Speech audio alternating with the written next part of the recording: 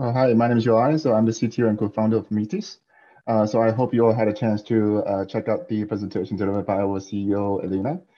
Metis aims to provide infrastructure for the Web3 economy. What my team and myself focus on, of course, is the technology part of it. Currently, we are busy with launch of the public test mainnet. Thanks for having me and looking forward to the discussion today. So again, I'm going to focus on the optimistic rollout, which I'm more familiar with. So I think Lori, if I pronounce correctly, sorry if I butcher your name, is right. So a lot of cost is associated with the requirement of submitting the data to the mainnet, and that data availability is very important for optimistic rollout because the verifiers need those data to verify whether there is some fraudulent behaviors and initiate a challenge process. So that is almost a fixed cost. But I just want to first say one thing, no matter what, the cost is still significantly less than mainnet. So the value is definitely there. Even 10 times, it's not a small feat, right? If you have 100 transactions, it's a lot of money that you saved on layer 2. So that's the first point I have. But if you look back, since last year, I believe last year we were looking at the cost of layer 2. It is much higher than this one you are seeing. There were actually a lot of technical advancement that different teams and researchers have made to optimize the data, especially the transaction data put on the chain, and they have optimized the signatures, they have optimized the compressions and all stuff.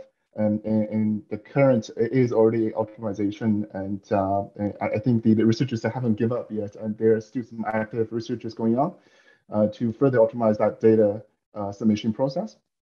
And at Metis, so we actually have teams working on a alternative solution to try to solve that data availability problems in a cheaper way. So we're actually looking at utilizing a similar technology like IPFS.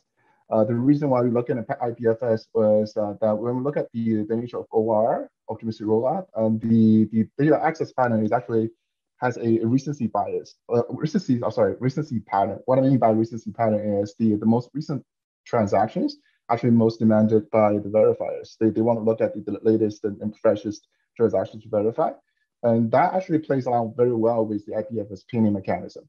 So with those technology liking the similar access patterns, so that's why we are actively looking at the utilizing IPFS as an alternative data storage or data availability providers for transaction data.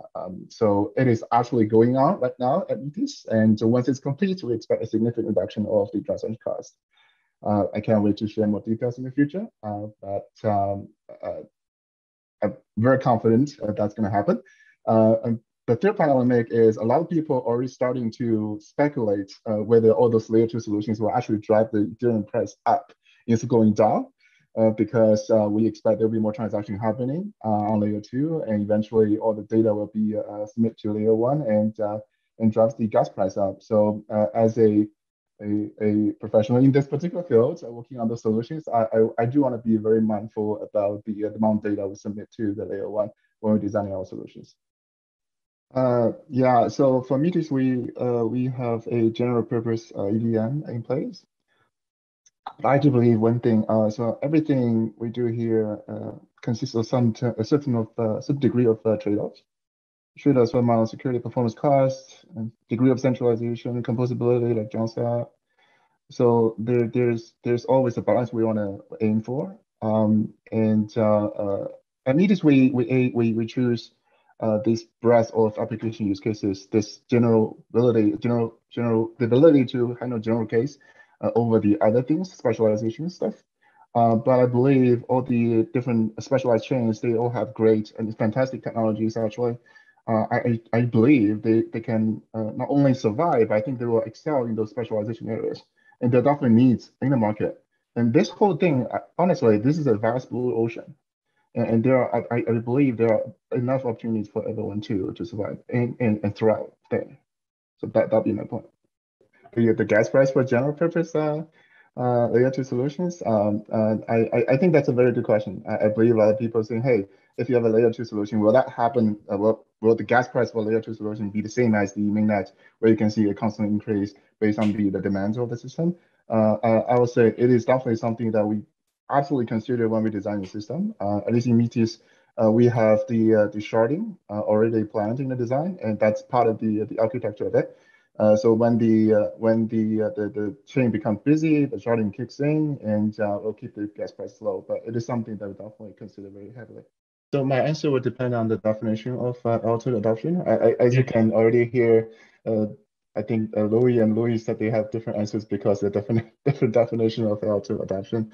I'm gonna throw something controversial. To me, I really believe the overall blockchain adoption is still pretty low compared to what is happening out there in the other side of the world.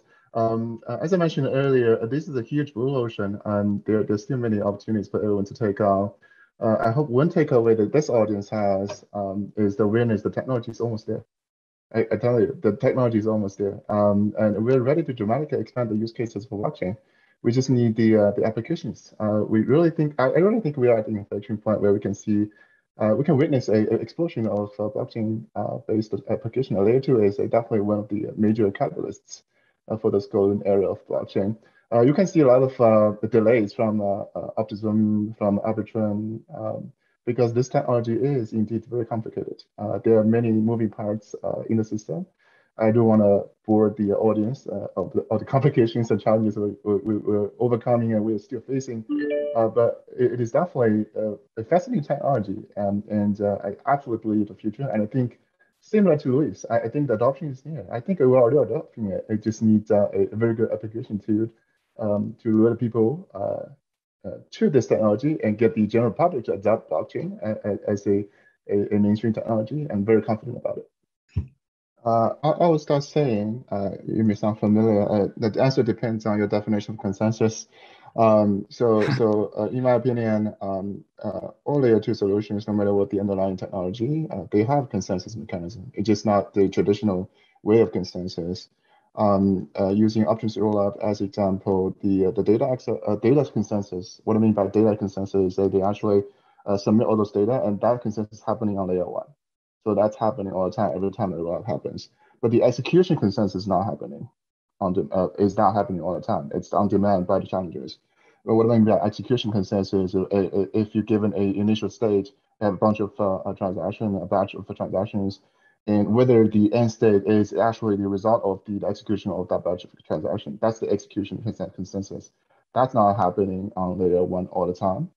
But that's optimistically deferred to the top challengers on the pay-per-view basis. So on that note, I have a very similar opinion that I do think from a security point of view, it's not the end of the world to have one operator operating a node because the consensus is actually inherited from the layer 1 mainnet. I mean, we do at Metis, we do value decentralization to guarantee business continuity. I think that's probably the bigger problem. As I mentioned, when we design the technologies, there are always trade-offs, and we're constantly making trade-offs all the time, actually. And I absolutely understood why all the layer 2 solutions are designing, making certain design decisions, especially in the short term. So our goal at Metis is to allow anyone to operate a node and participate into this Metis multi-chain ecosystem. So as of yesterday, we have actually enabled the peer nodes in our network. And that's a important step towards that mission. I'm very happy about it, and we made it yesterday. And so really looking forward to talk more about it in the coming weeks. At the same time, we also have teams working on a specific validation system called Rangers. That is, again, not the traditional consensus that we usually talk about, the block consensus. It's more of a transaction consensus, focus on the execution consensus. We actually, that system employs a set of randomly selected participants who validate transactions and status all the time and get incentives along it. And interestingly, it is actually quite a similar mechanism that Vitalik talked about on the first day of the conference. Purely coincidence, by the way. So that was quite fascinating when I was watching that particular talk.